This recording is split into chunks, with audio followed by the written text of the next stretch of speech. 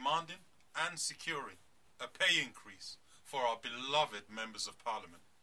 It seems our numero uno, our number one, our main minister, the Optimus Prime Minister himself, to be fair, he's more like a Decepticon, but our number one guy, the Prime Minister, David Hameron, has been exposed as profiting from financial voodoo.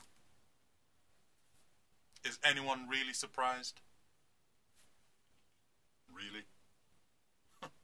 We knew as far back as 2010, when that coalition government was formed, that the majority of Parliament had become millionaires. But scandal after scandal, leak after leak, we find ourselves here. Panama. Beautiful place, if I say so myself. Mind you, I have never been. Seriously, is anyone surprised?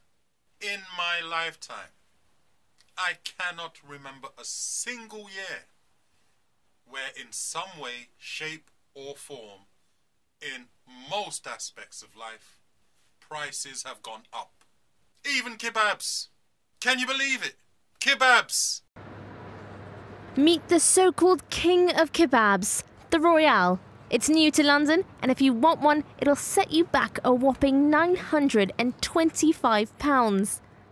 Its creator has sourced the finest ingredients from around the world to create this mouth-watering masterpiece. And he thinks it's worth every penny. That needs to be the best fucking kebab I've ever tasted. Capiche? That had better be the best fucking kebab this side of London. That needs to be the best fucking kebab on the entire planet. The price of education has gone up. I mean, for most of these lot in office or in Parliament, when they were going to university and etc., it was free. Or at the very least, they got a grant. The government said, here, educate yourself. Increase your potential for success. Now, today's generation, yeah, here's some bootstraps. Good luck to you. Well, I'll tell you what, I mean, you get yourself into, like, you know, thousands and thousands and thousands of pounds of debt, you know, before you're even 21. Ridiculous. Now, I did make an attempt to contact Mr. Hameron for him to come to ODTV and share his side of the story. I made it all the way down to Downing Street, except I think he was a little bit preoccupied.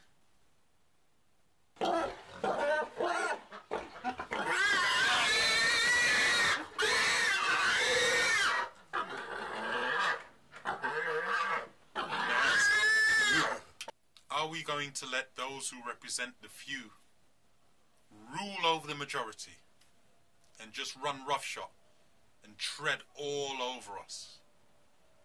I hope not. But I am returning to Downing Street Saturday the 9th of April to join the protest and see if we can instigate some real change. Shout out UK Uncut. Let us move onwards and upwards. Hashtag resign Hameron. Until we can initiate that paradigm shift, this is Banjojo reporting for ODTV, signing out. Love and respect. 1. However, if we fail, I might have to head over to Panama and see what all the fuss is about. Who knows?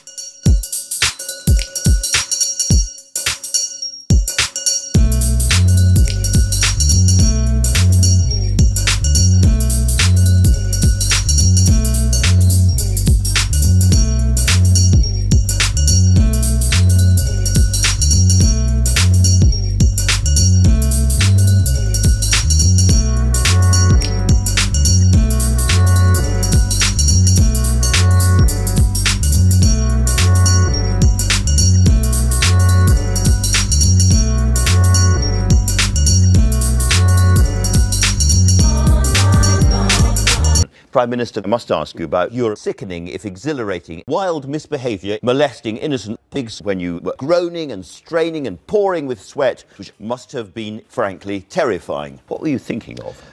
One of those moments when you look back and kick yourself very hard, and I'm extremely sorry and very embarrassed about it, and I've Are you ashamed about it as well? made my apologies, and I think I'll probably be making some more.